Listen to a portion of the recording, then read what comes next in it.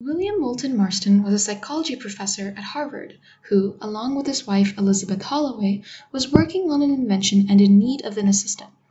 Olive Byrne, one of Marston's students, was accepted as the assistant, but Marston unexpectedly fell in love with her.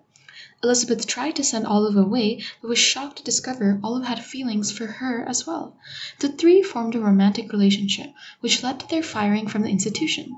Despite this setback, the three continued to live together. Marston later created a comic book series featuring the character Wonder Woman, which was a hit. Sadly, Marston died from cancer.